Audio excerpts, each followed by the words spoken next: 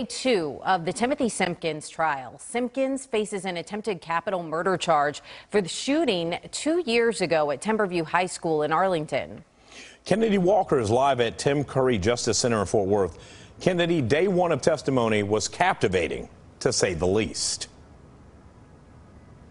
Hey, yes, it was. Good morning, Keith and Brooke. Day 1 of the Timothy Simpkins trial was very emotional as witnesses took the stand to describe what happened on that scary day back in October 2021 during that school shooting. Now, Timothy Simpkins, who is 19 right now, he is accused of shooting 2 students and 1 teacher after he was involved in a physical altercation, again, back in 2021. The defense argued that this shooting was the result of Simpkins getting bullied and said that he feared for his life.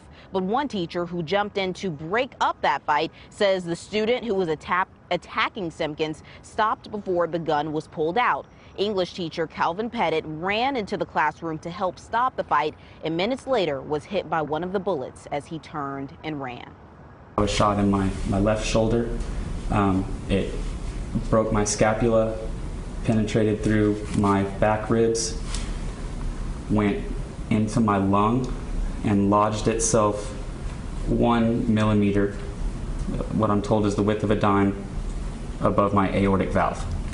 Is it still there, or were they able to remove it? No, sir, I have no exit wound. It's still in my chest.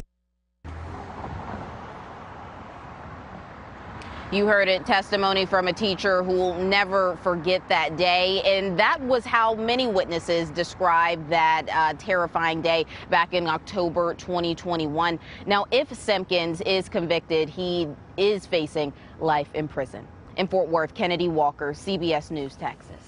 Kennedy, you can feel the pulse around the DFW area, and a lot of people are interested in this trial for so many different reasons. Kennedy, thank you.